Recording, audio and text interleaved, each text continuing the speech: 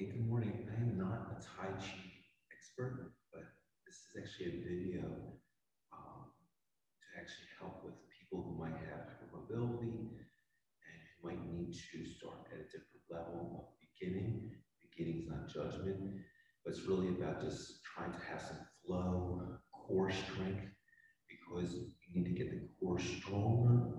Core does not mean intensity, but you need core to walk, you need core to get the arms and legs stronger. But really, it's about motion.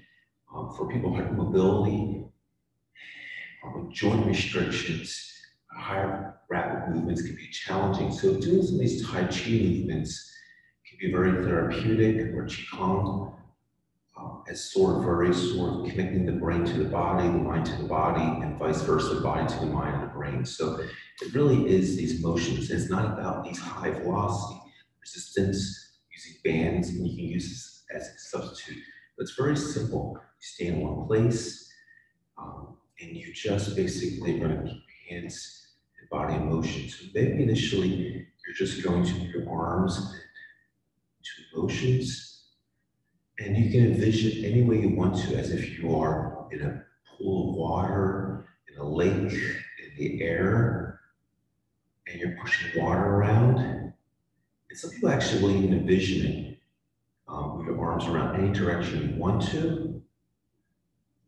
And you're going to do this as long as you can. 2 minutes, 1 minute, 2 minutes, 3 minutes, each arm, as long as you want. 10 seconds. Circular motions upwards. You might even stay, like as your arms are floating above the water. Some people actually even use this as if they are pushing good energy into their life, or they're actually pushing bad energy, bad stuff out of their life, or bringing good stuff into their life. You can envision this. And then you can do also maneuvers with your legs for balance. Bend one leg forward, and sort of do some circular motions with your hip. All these motions, you make it your own, improvise. And arms like this, and then back. It really is trying to create this motion. There's some videos for patients who are ours we can share, but you really want to create motions. You can go as fast as you want. And then in stillness, bend one leg, maintain a posture, hold it. You know, do motions like this. You can bend forward, maintain it, and keep motions going.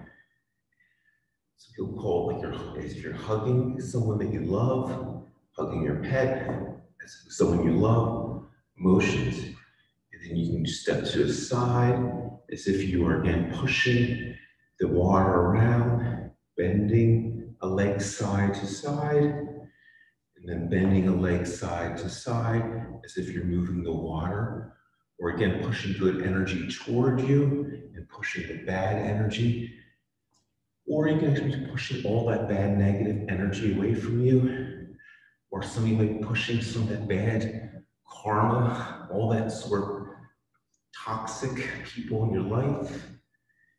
And maybe you put your leg behind you, like get all that sort of bad stuff out, those bad thoughts out. Push them out of your head.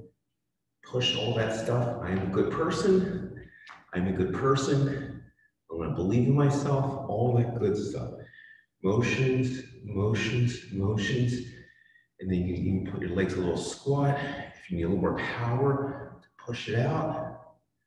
Again, all these motions.